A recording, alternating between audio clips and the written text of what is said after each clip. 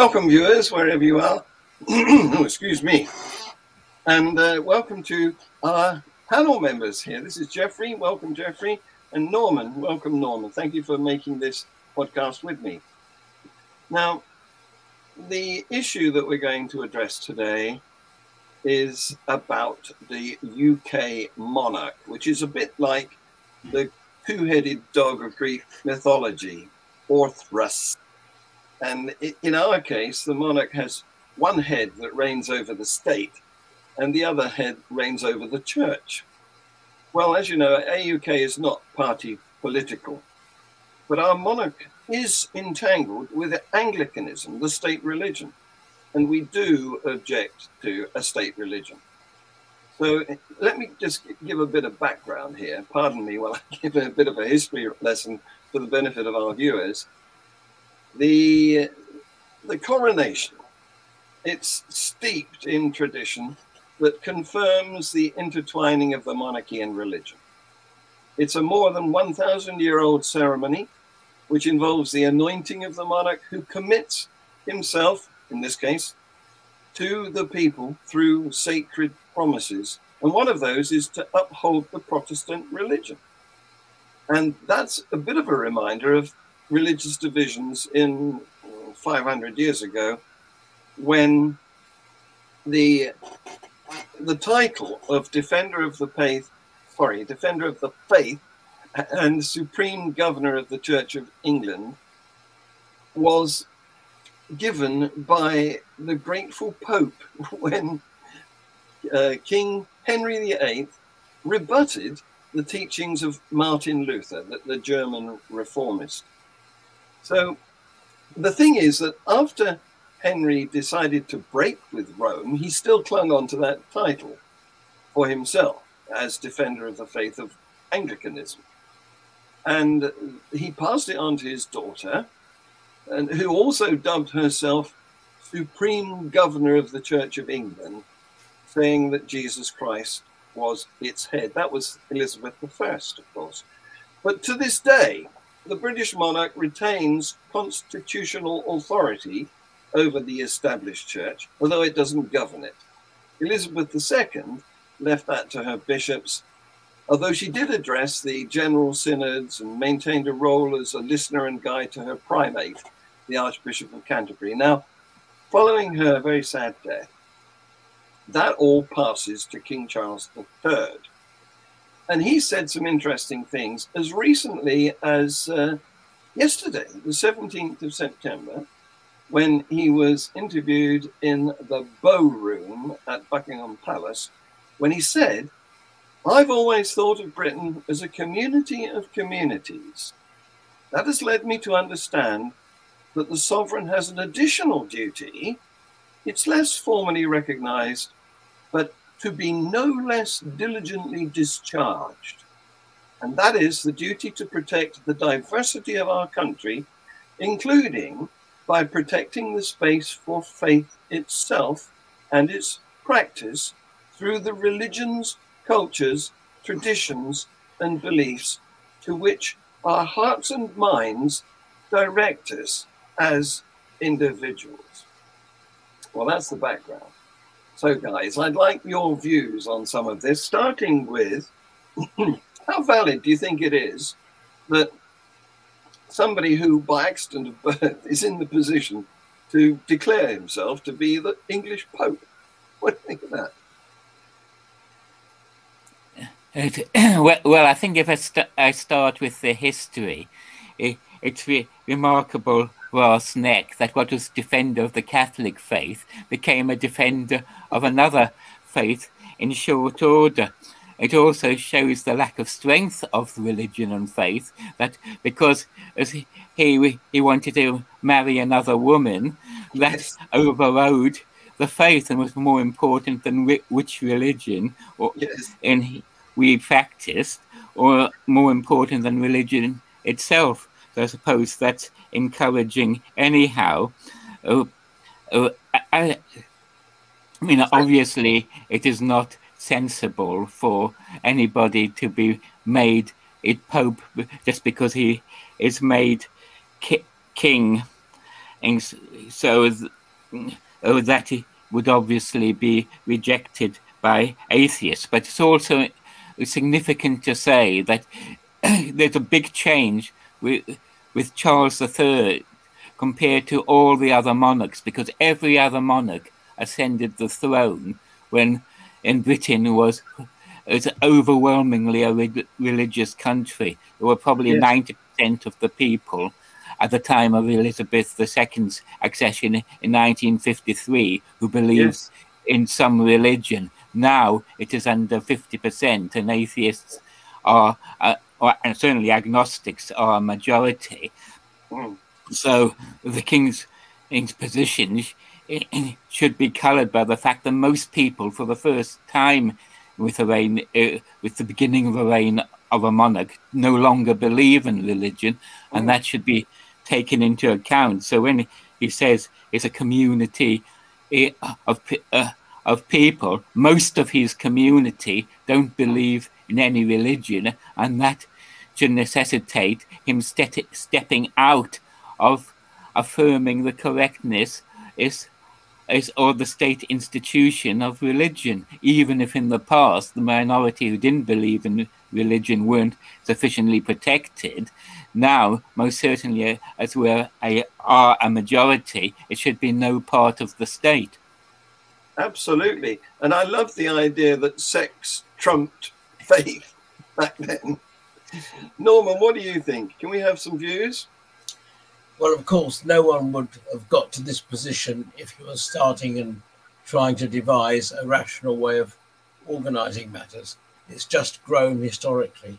So I tend to accept it with the qualification that Geoffrey mentioned that we may come to shortly, that there should be no blasphemy law in the country, and that atheists have as much right to be defended in their position as anybody else. I think we're going to come to that, if not.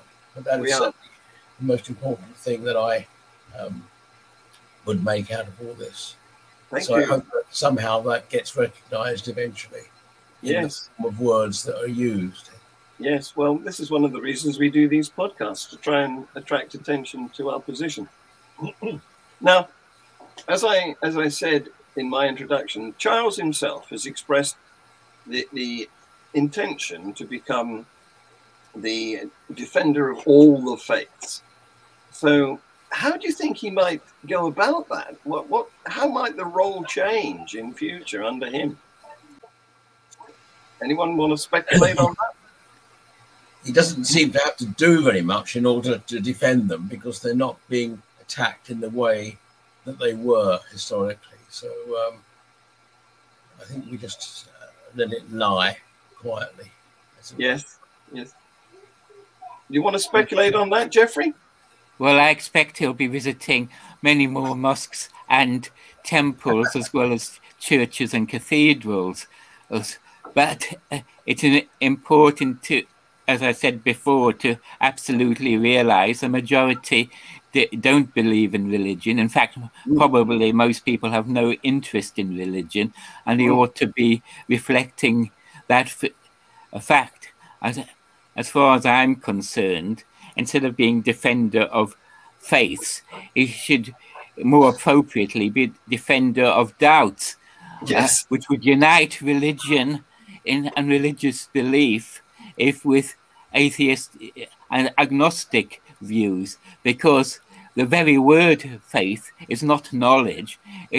People have to have faith because it's not certain. It's a matter subject to doubt. Now there's even more doubt. There's so many religions that are prevalent in this or existent in this country.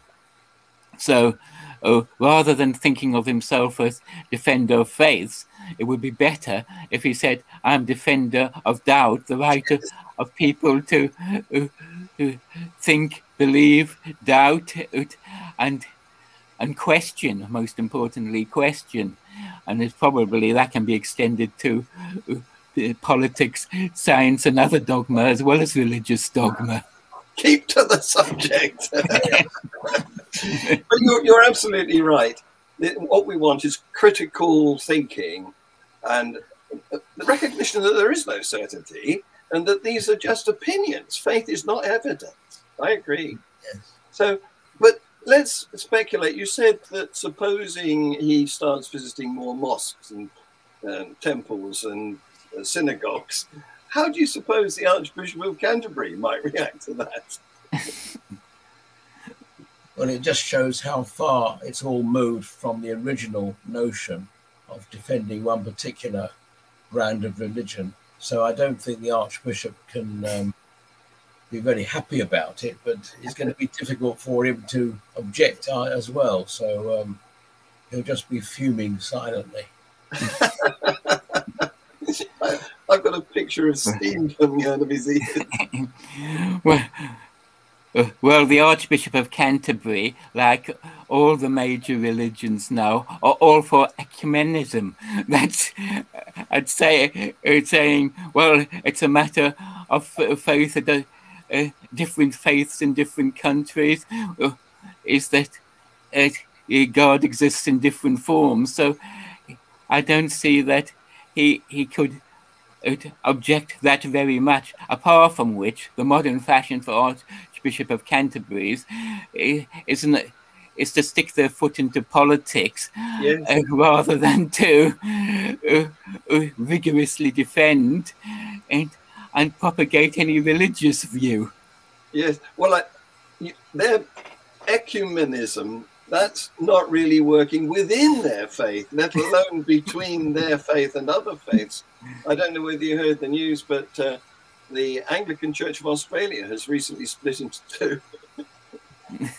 They have a big disagreement over attitudes towards LGBTQ marriage and blessings. So they've decided they can't stand each other, basically. So what something we've touched on already here. We are now in a country that polled 51% nuns, not the ladies in Wimples, but NONES, nuns. So, as you suggested, maybe the monarch should be the defender of doubt, but I'd like to suggest a title for him might be Defender of the Faithless. So, should we propose that as an improvement on his current title? Well, I'd rather that he were defender of doubt. I mean, they've got a further problem, because certainly in the past, as Charles hasn't been a very committed Anglican and has preferred wandering around the world for his religion. He was very friendly with the Dalai Lama, and I think quite sympathetic to that theological or atheological view. After all, old Pope John Paul II denied that Buddhism is a religion, which really has good grounds to do. But certainly Charles seemed rather sympathetic to that worldview rather than a narrow Anglicanism. But at the end of the day, he can give up the title of defender of anything to begin with, but if he is defender of anything, it should be doubt. Yes, okay. Do you want the last word on this, Norman? Defender of the faithless? I would prefer doubt, but okay. I can't believe that would actually ever come about. I don't know. Defender of doubt would really be quite an innovation for a monarch. It would, wouldn't it? Yeah. Watch this space. Guys, that's it. Thank you very much. We've done a 15-minute show, and it was brilliant. Thanks to you. I'm going to play the outro now. Bye-bye.